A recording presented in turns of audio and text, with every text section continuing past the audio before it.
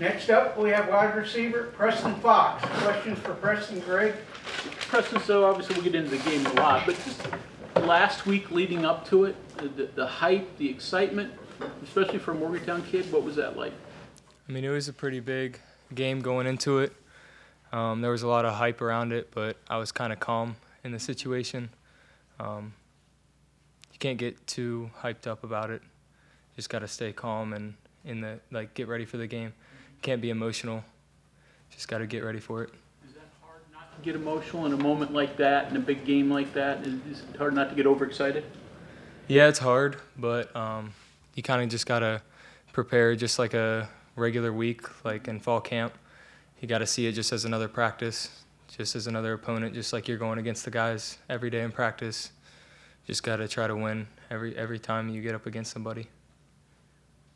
Quick slant before the field goal, was it there? Yeah, it was there, but, I mean, things happen in games like that. You can't blame anybody for anything. Just got to move forward and try to get the next drive. Things happen. Could you figure out what the offensive struggles during the game were? Was it Penn State, you guys, combination? I mean, Penn State played really well, and we didn't play up to our standards. We left a lot out there, and like when they fumbled the ball back to us, we should have taken advantage of that and went down and scored. That was a big thing for us. Most disappointing part of the game for you? For me, just like, I would say not playing to our standard. We are a lot better team than that. We didn't put out there what we should have put out there, and we know that, and we'll hold ourselves accountable and show y'all next week. On the one pass play that you didn't come up with right before you did have a catch, what happened there? Do you feel like that was one you should have had, or was that was definitely on me. They had a really nice coverage for that play, and that was honestly, I take full responsibility for that. I should have kept my route higher on that, and things happen. What's the mood the last couple of days? How do you guys get this thing turned around? Say that again? What's the mood been like since then? How do you get this thing turned back around? I mean, you just got to stay positive. In situations like that, it's hard. It sucks going into the weekend, and everybody's really upset. But once you get to the new week, you know you have another game. It's a long season. You got to stay positive. Now that, I mean, you're a veteran of this team. You're one of the team leaders. And the wide receivers kind of were a little scrutinized after the game with some drops. What did you say? Did you have a message to the guys moving forward? Yeah, personally, I just think as a leader, I just need to hold them better accountable. And we didn't play to our standard, and we got to be better in the next upcoming weeks, which we will. Did you articulate that to them after the game? Right? Yeah, I talked to them. Anything about what Penn State did defensively? And maybe you said, whoa, I know the defensive end was pretty active. Was there anything out there that you said, yeah, pretty good? They just played harder than us. They played better than us. That's all I have to say about that. Preston, your story, obviously we know a lot of it, but your thoughts. Did you think you'd get to this point now where you're starting and you're going from walk-on to all this? Honestly, I didn't think I would get this far. It's always the goal. My first goal was just to earn a scholarship, but being a key role, that was something I've worked up to and worked hard for. When did it hit you could play effectively at this level? Was there a moment in time? Honestly, probably last year. I had those couple good punt returns, and then I was doing some stuff on offense, and I just knew like I could definitely play at this level. How similar do you view yourself in Hudson, the paths you've taken? Yeah, we've got very similar paths. He got on scholarship a little bit earlier than I did, and but we have very similar paths. Both guys that have to work for everything we've got. But yeah. Appreciate it more because of that? What was it? Do you appreciate it more because of that? Yeah. You always appreciate more when you have to work for something and not just hand it to you. I don't know if you heard right after the game, or maybe he repeated this in the locker room, but he mentioned like anxiety, just people were anxious about that stuff, and that didn't see it coming. I'm assuming probably the same for other players. But is there a point when you notice that, like, boy, everybody's really tight, boy, everybody's anxious, and then is there anything you can do, or is that already, genie's out the bottle there? I feel like everybody gets kind of anxious right before the game, seeing all the people out there. But you kind of just have to keep yourself calm and collected. There's nothing you can really do to change people's emotions, and you kind of got to figure it out for yourself, what you can do in those situations. Like me, I just try to tell myself it's just another practice, it's just another game. Like, just try to be your best in those positions. Did you sense that on the sideline or in the huddle or anything? Personally, I did not. I had my own anxiety and stuff I had to figure out and get ready for. So that's during the game. Coach Brown did mention that sometimes he can kind of see during the week if the team is getting anxious and kind of try to fix it, but this particular week he did not see it coming. As a leader of the team, did you see any of this coming? Or what did you think the vibe was leading into the game outside of just the hype and all of that? I think the vibe was kind of calm, cool, and collected. Everybody was pretty much ready for this game, and we just didn't play to our standard. Like, we are a lot better team than that. You mentioned numerous times that you didn't play to your standards. Yeah.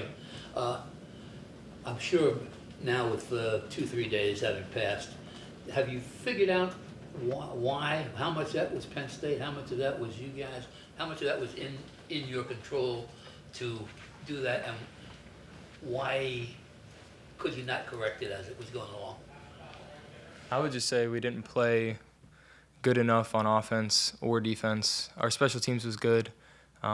We didn't really, we had the ball on the ground a lot, and that's a big problem. Compared to Penn State, they did not drop the ball that much. We just need to be better in that situation. Nothing. Anything you can do to assure that happens? In the game, you kind of just make corrections compared, like what you're against the defense. But other than that, just we got to work more ball security in practice. Work on, just getting to our standard like we have been all fall camp. We just did not play very well Saturday. What's it like to be a punt returner? And is there a fear factor there that you have? Some people would have it. Yeah. You apparently don't. Mm-hmm. So what's that like? When I go out there, I just kind of try to be confident as I can, not really think too much, because people think too much and then it gets them all anxious and nervous about it. I just kind of go out there and don't think about it at all and just take reps just like I do in practice, just consistent, very consistent with that. There's talk, and it's probably going to come, that roster sizes in football are going to change and walk-ons would be eliminated. As a former walk-on, what's your thought of that proposal? Well, my thoughts are it's just going to take away the having to work for something aspect of it, which I personally don't like, but it's going to open up more spots for guys that don't get overlooked to be able to be on a team and be on a roster and be able to show themselves. Did you appreciate the walk-on path, or was it really difficult and you wish, now looking back, you were a scholarship guy from day one? I really appreciate it. In the moment, it was really hard for me personally, but now that I look back, I really appreciate going through all that hardness of it, and it's made me the man I am today. So A lot of games now. You've got some experience with different teams. What is a top 10 team in your opinion, and did we see one on Saturday at Penn State? Yeah, they definitely are a top 10 team, and they're going to have a lot of wins this year, but we did not play to our standard, and we should have beat them. So we should have went out there and did our thing, but we just didn't play to it. So you don't, off of that question, would you agree with any sentiment nationally now that maybe Penn State is even better than people thought, even though they were preseason top 10, or was this just what you expected this from Penn State? You just thought you were closer and would have played better? Yeah, you always expect them to be great, and they showed it. They're a good football team. We just didn't play. Like I said, didn't play as well as we should have. Surprise you at all? No. Preston, I know you're fearless, but you had a scary injury at Baylor last year. What was that like? Could you breathe when that happened? What was going through your mind during that? When I hit the ground, I pretty much, like, I was out of it. And I kind of, like, got up, and my whole, like, left side, left arm was just, like, numb. And I didn't really know what was going on. It was hard to breathe. You guys probably saw that on the television. And then I got off to the sideline, and I didn't really know what was going on, but I knew something was wrong. And we went off, and I ended up partially tearing my SC joint and then fracturing my sternum in my chest. So that was a pretty rough time for me. And I just needed, it's like basically like a rib, a broken rib. It just takes time to heal, so I had to take off for the bowl game and then get back healthy before I wanted to get back out there. So how long did the breathing problems remain? I know when you have a broken rib, that can take weeks before you can breathe normally. It was mainly, so just that night was hard to breathe. And then the next morning, it was just honestly hard getting out of bed, like lifting up at all. It was rough for a couple weeks.